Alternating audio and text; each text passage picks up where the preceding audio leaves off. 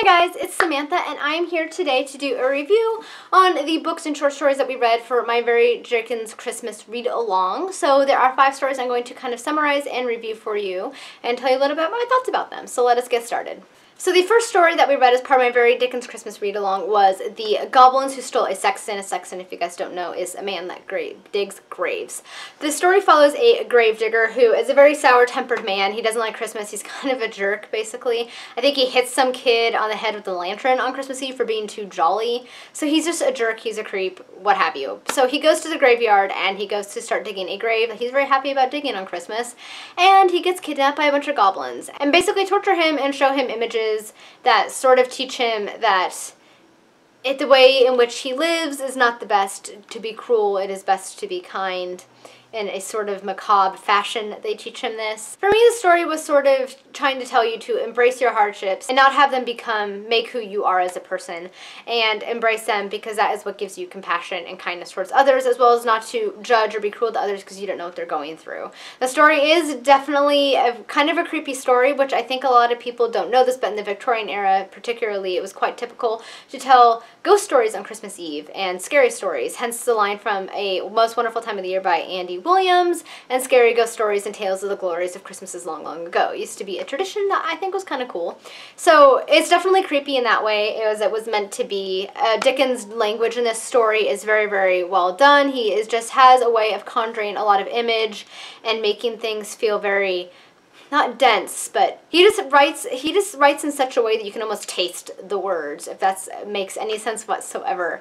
And he does so in a very short amount of space. I mean, I think the story is only about 4 pages long. It was very, very good, and I rated it 4 out of 5 stars.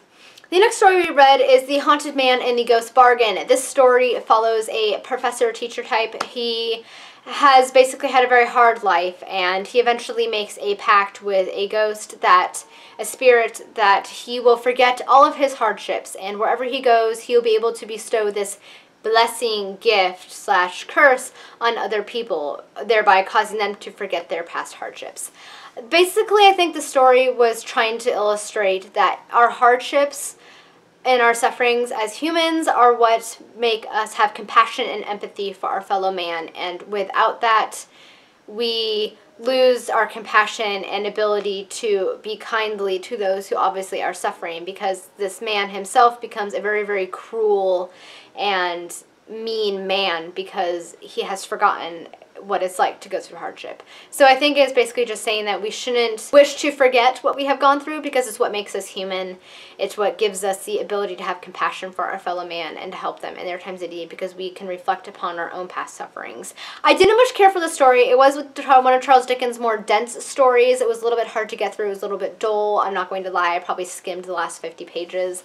It wasn't told in his typical engaging fashion. I think it was definitely a little bit more dense, but I did like the moral of the story. I think overall I rated it 2 out of 5 stars because I didn't enjoy reading it. I did, however, like the message. The next story we read was The Cricket on the Hearth. This was one of Charles Dickens' short stories. It follows a family, John Peerybingle, his wife Dot, and young baby, as well as their nanny Tilly. He's a carrier, he transports packages, and the story's kind of told from a little bit from the perspective of the cricket that is on the hearth. Cricket is seen as a good luck charm of sorts. Eventually this family comes to cross paths with Mr. Tackleton, who is a rather mean and cruel toy maker who is soon to be marrying his lost son, who's presumed dead sweetheart. Also, the family is joined by what appears to be a rather elderly man who kind of stays with them throughout this time period. Events transpire that threaten to kind of tear the family apart, but in the end, everybody ends up coming together and ends up being sort of a happy ending. It's kind of a very bad summation of the novel, but it's kind of hard to summarize short stories without revealing a lot of the plot. I have read this one before and I really, really enjoy it. It's not the more Christmassy of the books, but I still enjoyed the characters in this story. It is told in a very engaging fashion, and it is sort of reminiscent of the Christmas Carol, at least with Mr. Tackleton and Ebenezer Scrooge. There are a lot of parallels between those two characters. I do like the twist at the end, and overall it's a rather enjoyable read, though not as Christmassy as some of the others, so it was intended to be a Christmas story. And I rate this story 4 out of 5 stars. The next story that we read is another reread for me, and is The Chimes by Charles Dickens. This is another Goblin story. The story centers around Trotty, his daughter Meg, and her betrothed and her fiance Richard. Basically, the story kind of explores the plight of the poor and how they were viewed in the Victorian times. I think Charles Dickens, it's a hard story to explain without ruining the plot, I think. But I think basically Charles Dickens is trying to explore how people view the poor as just these horrible, terrible people with no moral values. They don't have a right to exist. They're never going to be able to change. They can't do anything for themselves or add anything to society. And he's sort of basically calling to attention the fact that this isn't true, that there are people just like we are. The story kind of comes to a climax when Trotty, who loves these church bells that have been there since antiquity, they've been there forever, he hears them calling out to him on New Year's Day, and he ends up climbing up to the bell tower, and these goblins appear who live in the bells, and they're basically calling him out for losing faith in humanity because of the way people treat him and his fellow daughter and her fiance because they're poor, and other people he encounters, and that you shouldn't lose faith in humanity. You should help strive to make it better.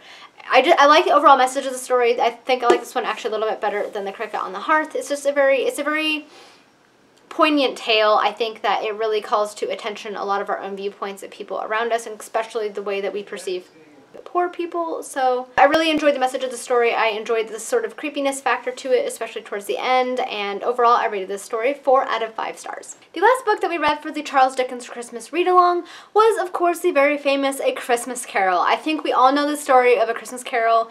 Follows Ebenezer Scrooge, who is a cruel, selfish, and greedy man. He is eventually on Christmas Eve night, or I guess rather really early in Christmas Day morning, greeted by 3 ghosts, Christmas past, Christmas present, Christmas future, where he is confronted with his past and how it has created him as a person that he is now, as well as what's going on in the present that he isn't aware of outside of his own selfish world, and what will happen to him in the future if he continues down the path that he is on. I absolutely love this book. This is my favorite of Charles Dickens' Christmas stories. This is a very definitive piece for any type of Christmas literature. It has shaped a lot of our perceptions of Christmas. It popularized the term Merry Christmas.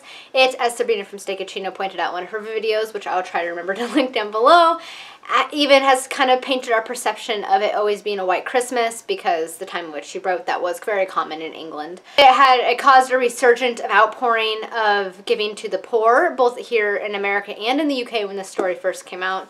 It has been immensely popular since it was first published, and it has just shaped a lot of sort of our ideas of Christmas spirit, I think. I absolutely love the story. It is heartwarming. The way that Charles Dickens is able to describe Christmas and what it means and just paint this picture of Christmas is absolutely beautiful, and he does it in such a beautiful, beautiful way. And it's funny because I've always wondered what it is about Christmas that captured Charles Dickens' heart. I haven't been able to find anything yet when I've tried to research it as to why Christmas meant so much to him, but I find it very, very fascinating as to why it was so important to him. So if anybody knows why or has an article they can link me, that would be great. But back to A Christmas Carol. Like as I said, this is my favorite of his stories. I rated this 5 out of 5 stars. It is excellent. It's not very long. It's about 100 or so pages. I highly recommend it if you haven't read it already. And if you're going to choose any of his Christmas stories to read for the first time, I suggest this one as being your place to start, because this is quite excellent. Also, we didn't read this part of the very Dickens Christmas read-along, but I did read a couple of other short essays that he wrote about Christmas, including Christmas Festivities, which is more of a little story about Christmas and kind of painting what Christmas Day would look like for the average person, and The 7 Poor Travelers, which was a really, really fun Christmas story. It was like 20 pages, so I recommend you check that one out too if you haven't already. It was kind of about this guy helping out poor people and giving them a good Christmas dinner. It was a really nice story, and I enjoyed it. Alright guys, those were the 5 stories that we read as part of the very Dickens Christmas read-along. If you participated or if you've read these on your own beforehand, let me know down in the comments what you thought of these stories. I hope you guys all have a very Merry Christmas and a Happy New Year, and thank you so much for watching. Until next time, bye!